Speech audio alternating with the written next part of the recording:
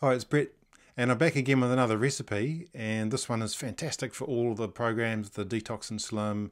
It's super nourishing and very low calorie. It's an ideal health food recipe, and it's called Okra Mexican curry, or Mexican okra curry. And so what it is okra, which is it's a fascinating plant.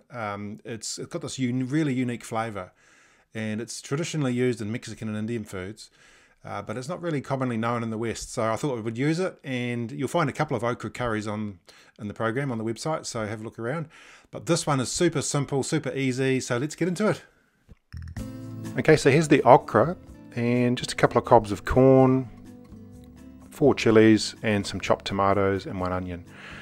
So all we're going to do with these is very simple. It's 4 ingredients plus the chilies. Is chop the ends off the okra and make them into little bite-sized pieces. They're really interesting. They've got a hexagonal and a honeycomb inside them, which is quite cool when you see it in the food. And then we'll just take the kernels off the corn.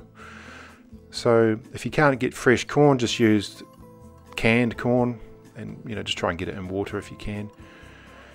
And same with the chilies, we'll just slice those up into little sliced chilies nicely there. And then the onion, just dice the onion, just creates a base for the dish.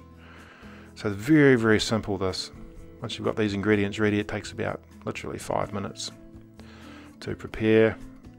So a bit of coconut oil, and then we'll just put the onions and the chili in with a heaped tablespoon of Cajun. Just let that simmer for a minute or two, just until the onions soften. And then in goes the corn.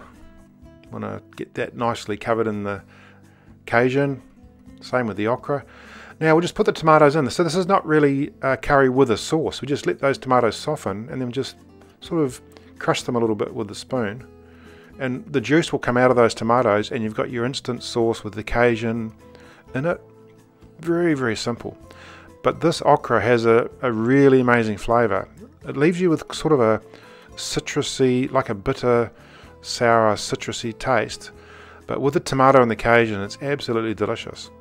And this could be a 1-pot meal, so it's enough for 2 people.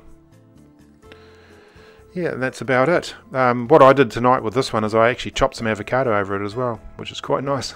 Delissimo.